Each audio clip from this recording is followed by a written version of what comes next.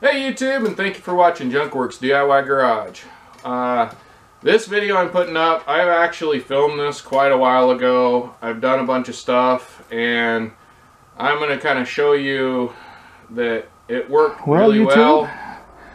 This will be the second time I've used this, and I actually plowed out my mom's driveway, and I plowed out this driveway 2 days ago, and we are already probably another 6 to 8 inches of snow in the last couple days, and we're supposed to get more. So I'm going to show you me plowing a little bit here.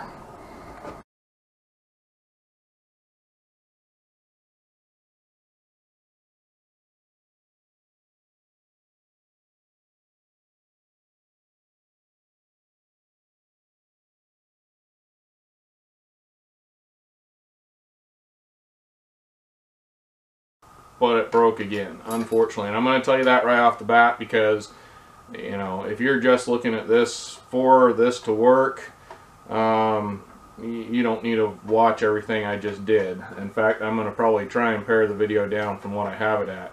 But regardless of that, I think it's a really good idea. I think it could work. I just think the parts I used, well, not the parts, I think my tractor axle just finally couldn't hold up to it, basically. So I think if you use the right axle or the right, you know, got something really sturdy for it, it would work really, really good for something like this. And it would technically be pretty easy if you watch till the end and see how I actually did fix it. Unfortunately, the axle broke. So I'm just telling you that right up front so you know this is kind of a fail video, but I think it'll work really well. So, and watch to the end, and also I have a little surprise of something new that I got, a new project. So anyhow, hopefully you enjoy this. Hey YouTube, Sam here. Well, you're looking at a Peerless Tecumseh rear end. I believe it's an 820. Or 802. I honestly don't know what the numbers are or what they mean exactly. I had them all written down and somehow I've lost the paperwork. So in the description below it'll have what this actual rear end is. But beyond that, go check out all my videos. I got videos on putting this whole thing together and the bushings and blah blah blah, kind of rebuilding the whole thing. Now, I'm at the point where it's time to start putting the spider gears down in here and buttoning it up. But I would like to try to make this a locking rear end, but I'd like to try and do it without welding. So this will be a non-welding lockable rear end, hopefully by the time we're done with this video.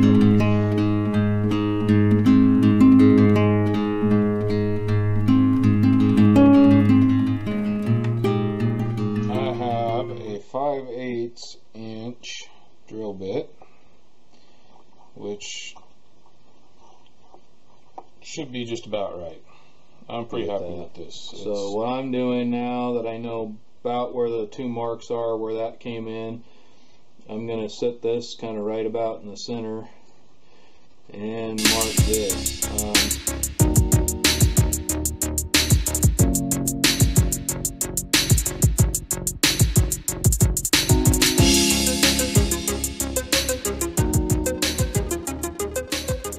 We got her in. Now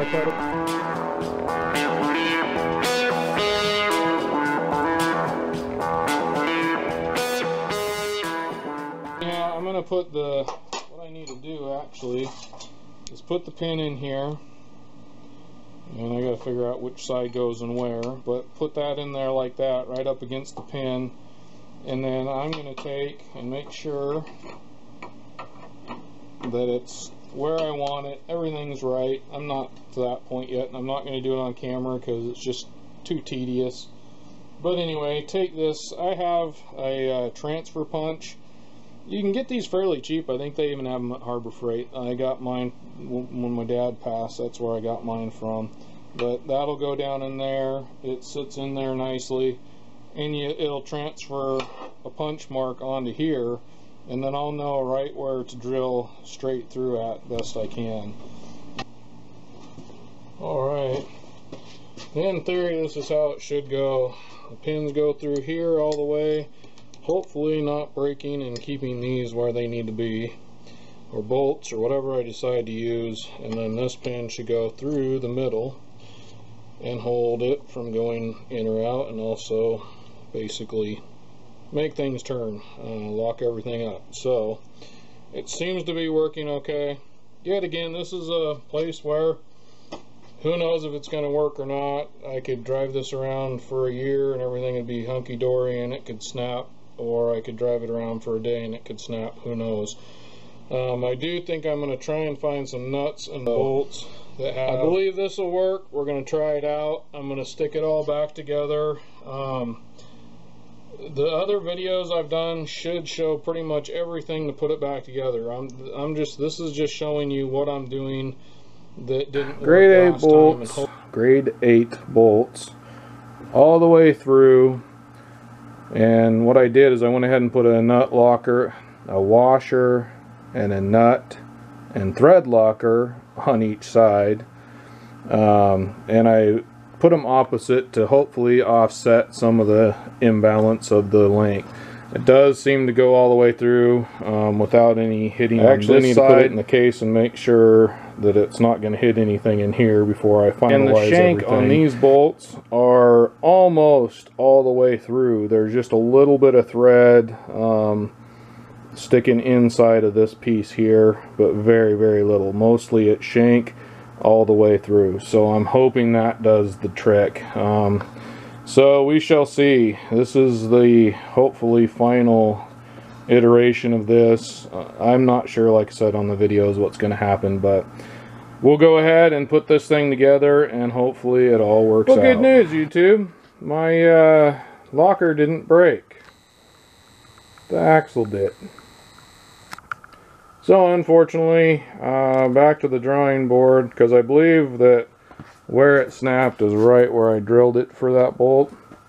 So quite honestly, I think I'm pretty much done with this project for a while, and I will hopefully get it going again, but I think I'm going to have to buy either a new axle, probably not even a new axle, because I don't think that'll hold up. What I think I'm going to have to do is actually go buy some rod that is probably way more expensive than what I want to put into this tractor. So we'll see where we go from here, and sorry this is just not working out, but I still think I'm going to put it up because I do think it's kind of a good idea if somebody else can perfect it. I'm just not ready to spend the time or the effort or the money on it right now, and I will show you why.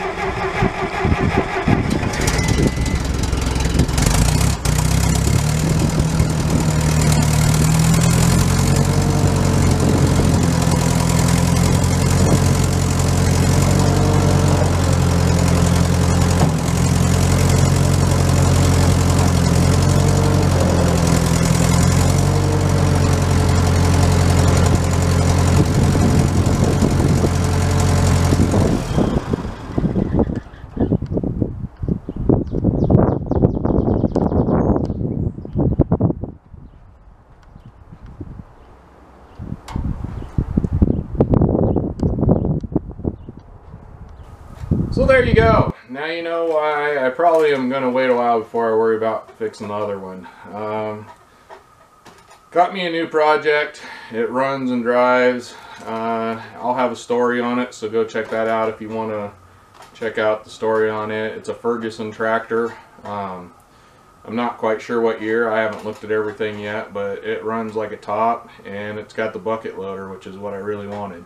Now I can move the snow anywhere I want to move it and dump it. So, and I got a lot more projects coming up where I'll hopefully be able to use that for. Anyhow, got an okay deal on it, I think. If I do a little bit of cleaning and fixing, maybe even a little bit of a paint job on it, I can make money off of it if I go, or when I go to resell it.